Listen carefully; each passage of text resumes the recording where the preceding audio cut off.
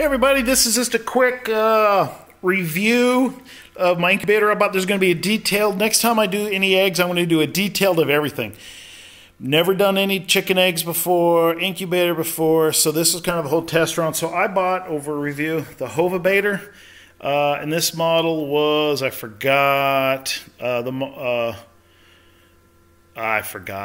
was, I forgot, I'll put it in the notes, but it was all kit. It came with the egg turner too.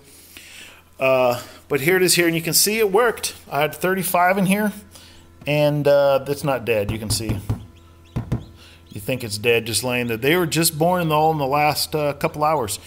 Started with 35 eggs. We got 7 hatched so far, and some more. Like you can see that one right there without the glare. You can see it's chipping its way out, and that one there in the corner is chipping his way out, or her I should say too.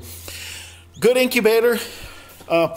Comes with the timer that comes set already for temperature you need and the humidity, and the level has trays you put water in. The last couple days you keep it at 65% humidity. You can see it's there. I had to use this plug quite often, once or twice a day, that's it.